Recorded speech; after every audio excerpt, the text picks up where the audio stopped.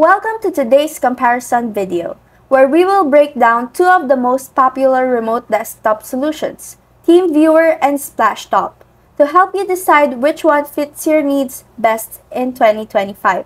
Let's get into it. First up is Teamviewer, a well-established name in remote access. It is known for its all-in-one capabilities, offering remote desktop control, file sharing, and even online meetings. Teamviewer supports a wide range of platforms including Windows, macOS, Linux, Android, and iOS, making it easy to connect to any device from virtually anywhere. It is especially strong in IT support, with features like remote troubleshooting and unattended access. Security is a top priority with end-to-end encryption and two-factor authentication, keeping your sessions safe. Plus, built-in collaboration tools like video calling and chat enhance communication during remote sessions. Next, we have Splashtop, another powerful contender. It is widely praised for its fast, high-quality streaming and minimal latency, making it great for video editing, gaming, or any resource-heavy work. Like Teamviewer, it supports all major